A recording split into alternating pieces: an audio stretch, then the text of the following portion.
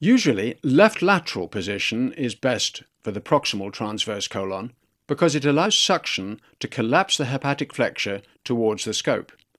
But sometimes changing to right lateral position lets gravity drop the colon and the scope towards the flexure, although the view won't be so good. The longer and more mobile the colon, the less likely that pushing alone will be effective in reaching the hepatic flexure, although pushing hard for a few seconds and then pulling back may be unavoidable. Once the instrument has been pulled back to lift up the transverse colon and the hepatic flexure is in sight, 4 combined actions should coax the tip towards the flexure. Suction to collapse and shorten the bend. Try counterclockwise torque to gain a few more centimeters.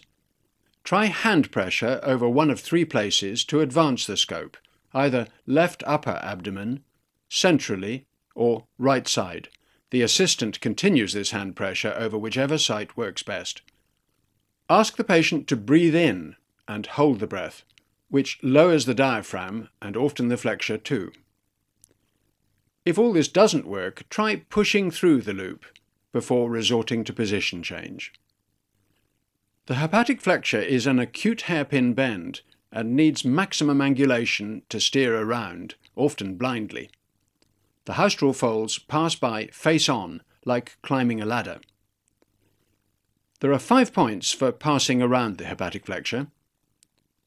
Watch carefully to decide which way to steer when a good view is lost. Suction to bring the opposite wall of the bend very close to the lens. Start steering around in the pre-decided direction. Simultaneously, pull back the shaft, often with anticlockwise torque, to lift up the transverse and to push the tip into the ascending colon. This is the same trick as pulling out during gastroscopy to advance from the duodenal cap into the second part. Finally, suction again when the ascending colon is visible to collapse it and slide the tip down towards the cecum. Change the patient to supine position and try again if necessary. If the tip is stuck and the tricks aren't working, is the scope still at the splenic flexure? The giveaway is usually the presence of fluid.